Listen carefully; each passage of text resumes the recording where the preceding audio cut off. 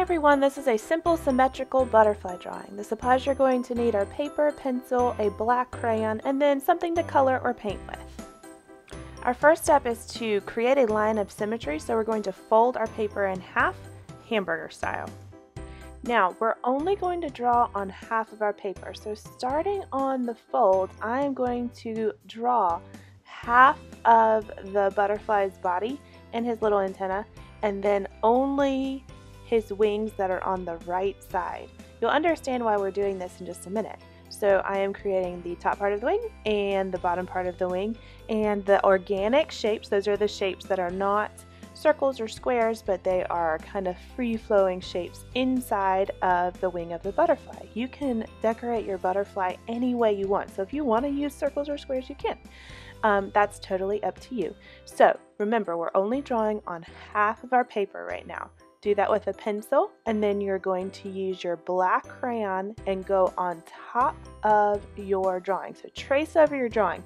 And then when you're tracing, I want you to bear down on the crayon or color over it 1 or 2 times to make your black line really dark. I am pressing down and using my muscles to make my black line that I'm tracing really, really dark.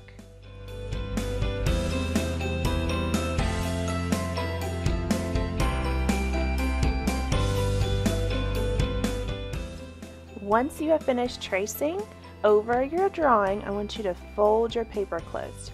And you need to use something to rub the back of your paper. So I have a mechanical pencil that I have put the lead down on, and I'm going to color over the back of it without the lead on. And what I'm doing is I'm pressing down the back of my paper and coloring pretty hard to rub the drawing.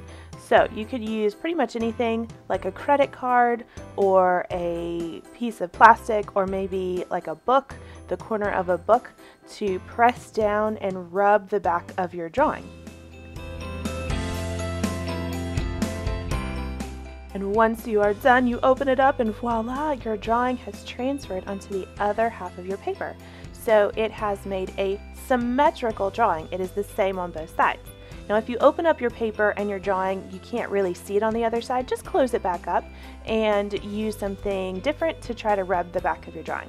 But once you're done, I want you to take your black crayon and trace over your lines on the other side of your butterfly also. It's time to make a masterpiece. You can use whatever you would like to color your butterfly. I use some oil pastels, but if you don't have oil pastels, that is a-okay. You can use crayons, markers, color pencils, whatever you have.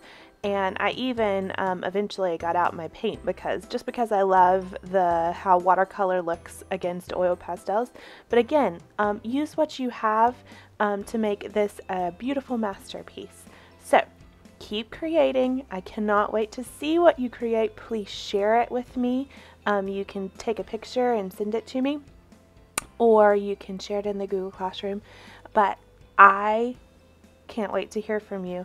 So have fun making this butterfly, and I will see you next time.